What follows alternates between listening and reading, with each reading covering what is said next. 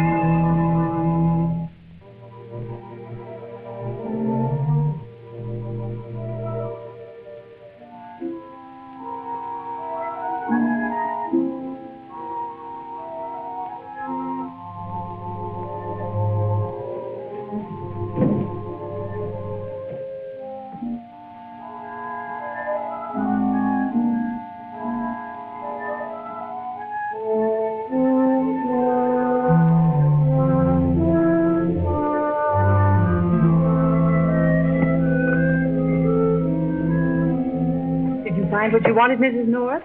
Yes, thank you, Miss Todd. Oh, do you have a frame for weaving? Oh, good heavens, no. But it gives me a sense of accomplishment just to think of all my husband's old suits I'm going to make into carpet. Oh, I know just what you mean. I've redecorated my apartment 3 times already. Up here.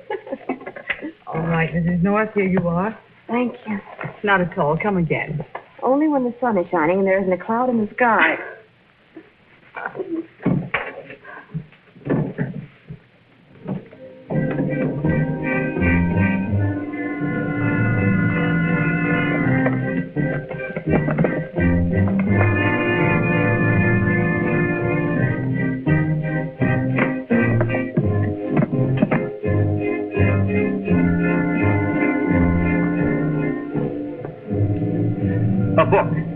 A book was taken out of here.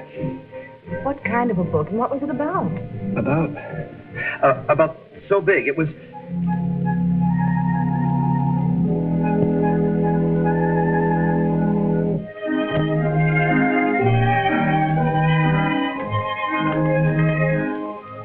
I'm afraid the dining room set just has to go. No, it doesn't. It's all paid for. But according to this book, the loom I have to get to make that carpet will... Gee, I'm afraid we'll have to knock that wall out, too. Say, why don't you read this big book? Maybe it's all about the small looms. That's logical.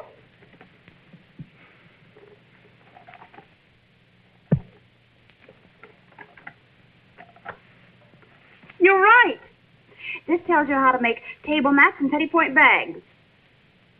You must be reading all those books that makes you so smart. I wouldn't say that. I'll get it. I'll get it.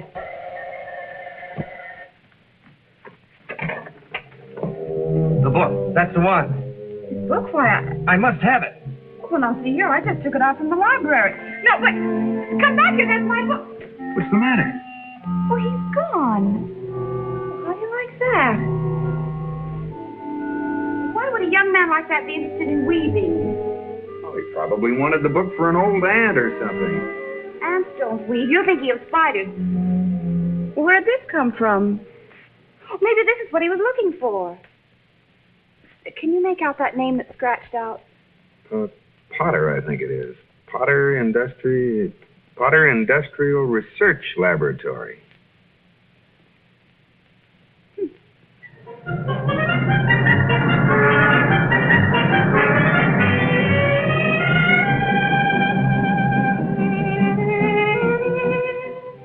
Well, that's about all there is, Mr. Potter. He just grabbed the book and disappeared down the hall.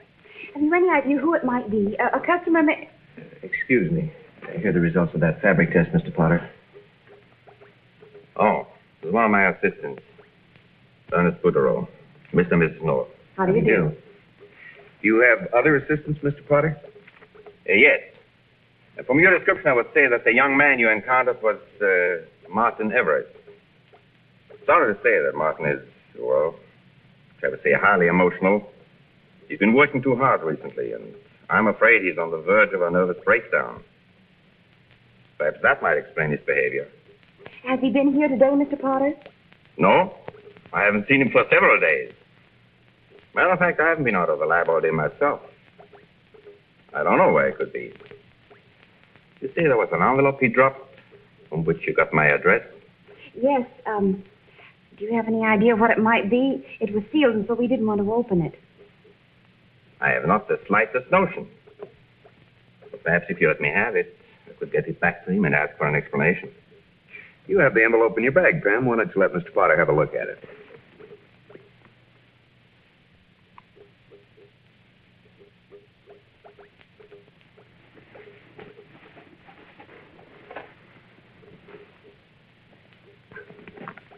Silly of me, I forgot it, and I left it home. I'll have to mail it to you, Mr. Potter. And if you do locate Mr. Everest, would you please ask him to return the book? After all, it is charged to me, and I don't particularly feel like paying for it. Oh, that's my wife, Mrs. Potter. Mr. and Mrs. North. How do you do, Mrs. Potter? Well, you needn't come with us any further, Mr. Potter. We'll find our way out. Don't want to keep you from your work any further. Nice to have met you, Mrs. Potter. Good night.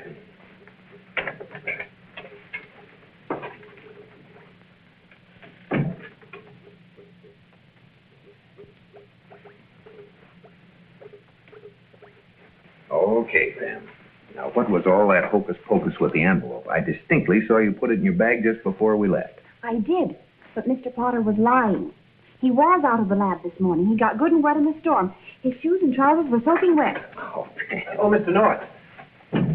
I'm sorry, but Mr. Potter forgot to ask you for your address so he can return the book to you. Oh, of course, yes. Unfortunately, he's a little forgetful now and then. Well, we should have thought of it, too. There. Thank you very much. Goodbye. Goodbye. Bye. Ernest. What are you doing here? You know Mr. Potter doesn't want you around. Did you get it? You promised me, and I expect promises to be kept. I couldn't. The old man messed things up again. Where is it? It's right at that address. I can't give it to you. I have to give it to Mr. Potter. Oh, Mr. Potter means more to you than I did. Eve, you know that's not true. You mean more to me than anything in the world. Talk is cheap, Ernest. You promised to get me that formula. Well, I will, but you just got to give me time. All right. But until I do, don't try to see me and don't bother to call me. Eve, you wouldn't do this to me. I wouldn't. I did it to Martin, didn't I? Now, Ernest, why don't you be a good boy and get me that formula? It can mean an awful lot to both of us.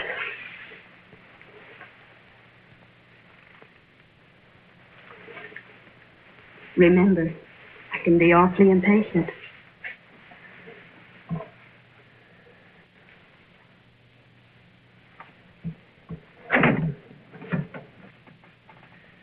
But, darling, what does homicide have to do with a book?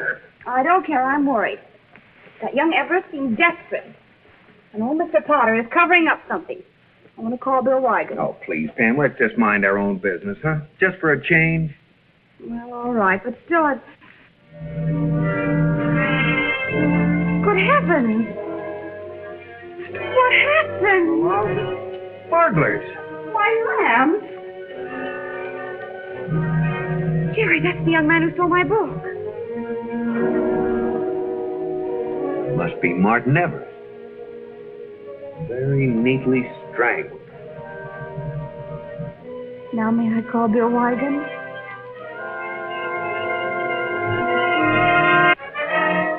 No, this is a curtain cord. It came from here. Whoever did it let himself in with a pass key and then hid when Everest came in. Himself. Does it have to be a himself? With this thing, any strong child could have done it, male or female. It's a slip knot. It's a new variety. Say, were you ever a scout, Jerry? Well, let's see. If I remember my yachting days correctly, it's a running bowline. A running bowline, huh? Well, whatever it is, it sure did the trick. You know, he probably came back for the book when he found the envelope wasn't in it, and then... Say, where is the book? Did you find it anywhere? No. Maybe he returned it to the library. Well, that's easy enough to check. Look, Pam, would you get me that envelope? In view of the circumstances, I think we can open it. In my bag on the bed. I'll get it. Good. Well, where do we go from here, Bill? I wish I knew.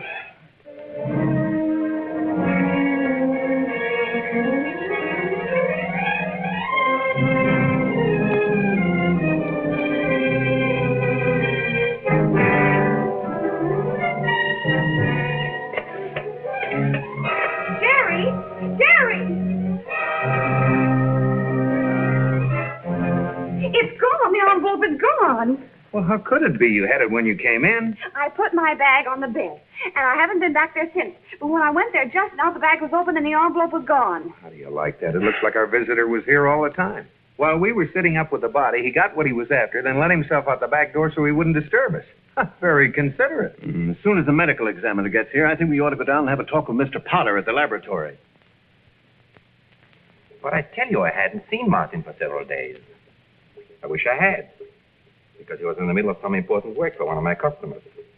Oh, it's terrible. Just terrible. He was a very talented young scientist, Lieutenant. Does he have a desk here? That working table over there is his. Whatever personal belongings he had must be in the drawers. Everest must have been killed just before Mr. and Mrs. North returned to their apartment. Now, were you here in the lab all day? No. I was out all of the afternoon. You mind telling me where you were? Not at all. I went out to search for Martin. As I told you, he was doing some important work for me. So we all went out looking for him. My wife, Ernest, as well as I.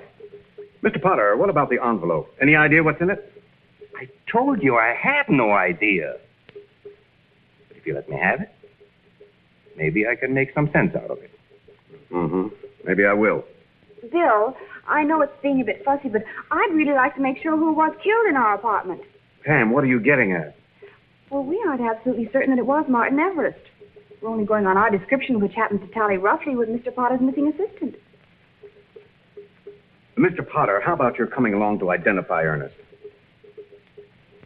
Oh, well, if I'd be willing to take on that chore for Mr. Potter. After all, Martin and I work together, too. All right, let's go. Just keep yourself available, Mr. Potter. This is no time to decide to take a vacation.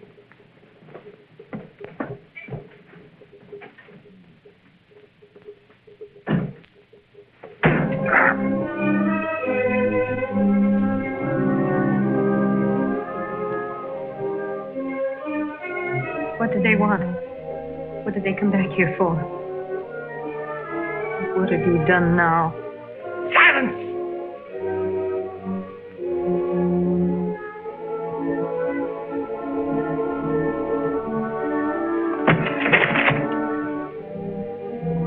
Told you repeatedly not to talk to me unless I give you permission. I have a great deal on my mind. I will not extend that. You're not to talk to anyone without my permission. Is that clear? Is that clear?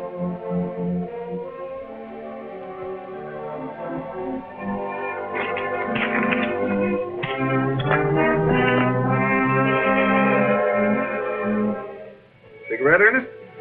Thanks, Mr. North. I don't smoke. After that ordeal at the morgue, Ernest, you deserve a cup of coffee. I could really use it, Mrs. North. Thank you. Chilly in here, Jerry. Would you mind pulling the drapes? Oh, don't bother. It's all right, I'll do it. Thanks.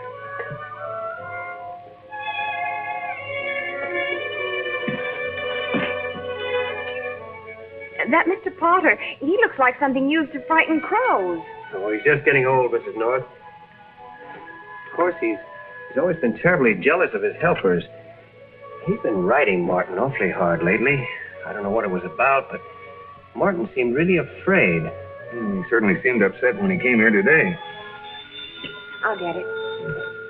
Sugar? Hello?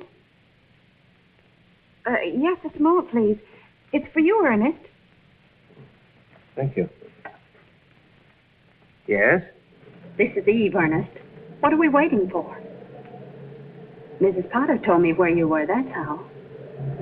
Careful? What have you got to be careful about? Martin was my boyfriend, remember? If there's any trouble, somebody might stumble onto that fact. And that I walked out on him and came to you. Yes, I know. But you see, the project has turned out to be somewhat more complicated than we'd anticipated. And that's why I wish you'd let me proceed with the necessary scientific caution. Yes, well, I'll get in touch with you as soon as everything is checked. Goodbye.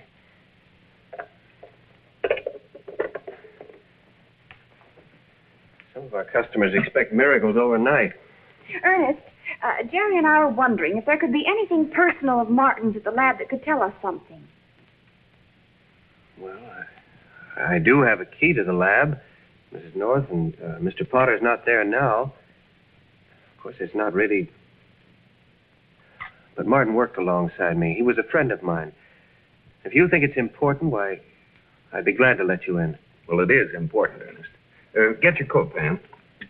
Before we go, I have to leave a note for the cleaners. Yeah, would you like to finish your coffee? No, thank you. We'll get a taxi downstairs. Right. Here, Pam. Thank you. I'll leave the note here on the door. All set, Ernest? Right.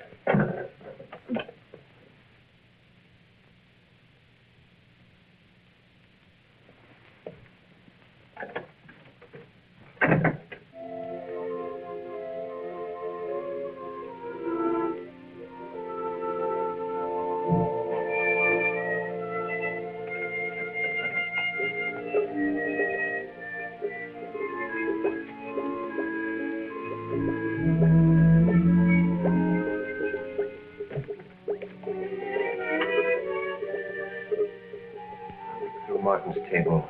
If you don't mind, I'd rather someone else went through Mr. Potter's desk. Okay. You leave the equipment on all night?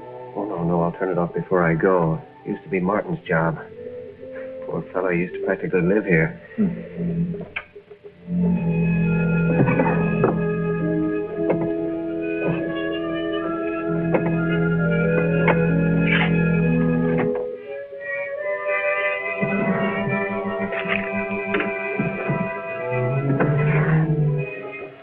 Look what I found. It's the book the envelope was in.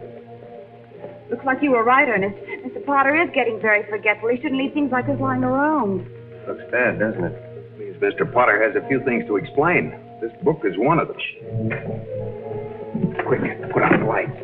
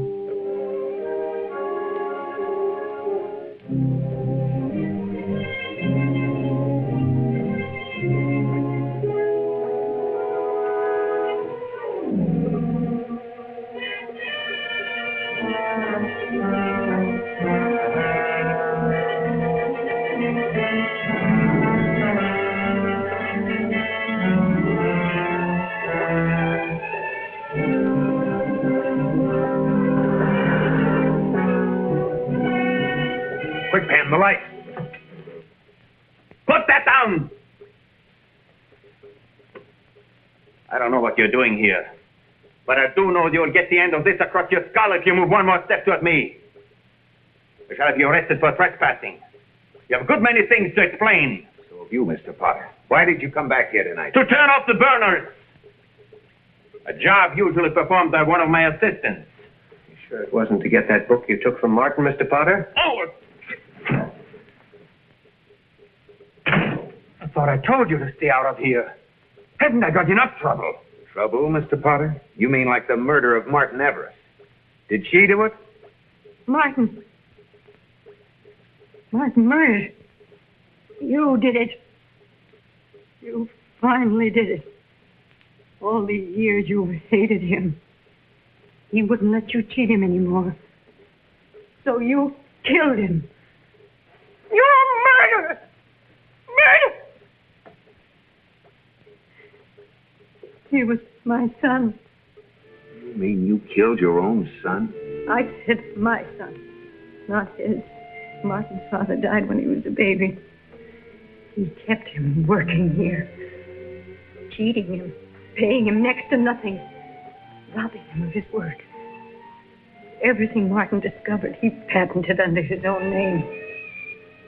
Martin made an important discovery. It was worth a fortune to whoever controlled the patents and the royalties. That's what was in the envelope. The details of Martin's process. He couldn't get it any other way. So he killed him for it. That is not true. I tried to get it from him, but I did not kill him. Ernest, you better get a rope and tie up your former employer while we get in touch with the police.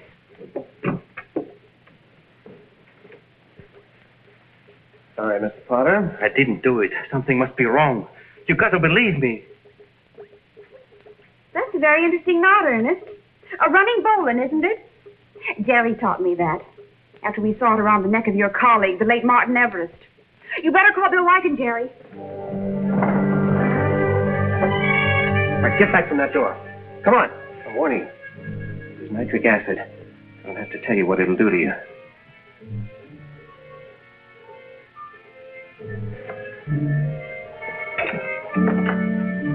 You shouldn't have been the one to ask us for our address, Ernest. And you shouldn't have been so familiar with the drapes in our living room. And you were a little too reluctant to search Mr. Potter's desk.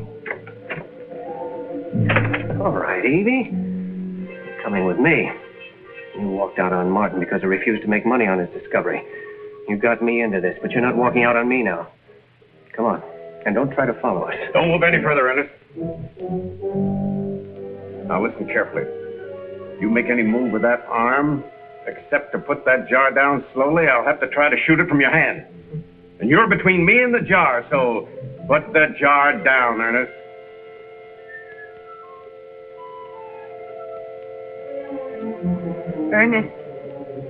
Ernest, look at me. I'm not afraid. I have no reason to go on living. But don't cause any more trouble than you've caused already.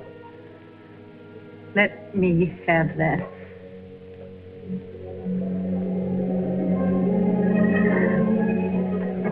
All right, Lieutenant. Take away, Mike. Oh, thank you, Bill. I'm glad you understood my note. I knew you weren't moving to any new address. Pam, you'll give me gray hair yet. Well, I'm sure that Mr. Potter can develop a good dye for you.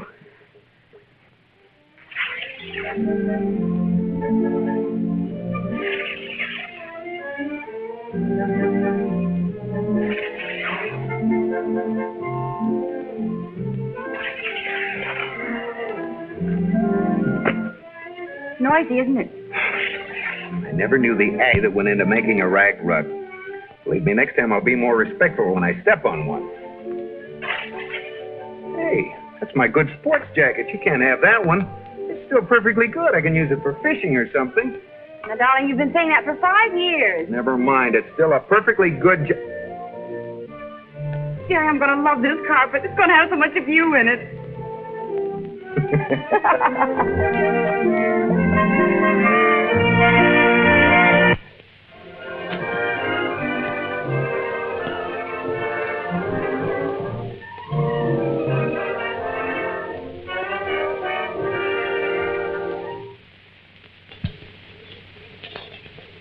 Mr. and Mrs. North is directed by Ralph Francis Murphy. A John W. Loveston production. Produced by Federal Telefilm. Starring Barbara Britton and Richard Denning, featuring Francis DeSale.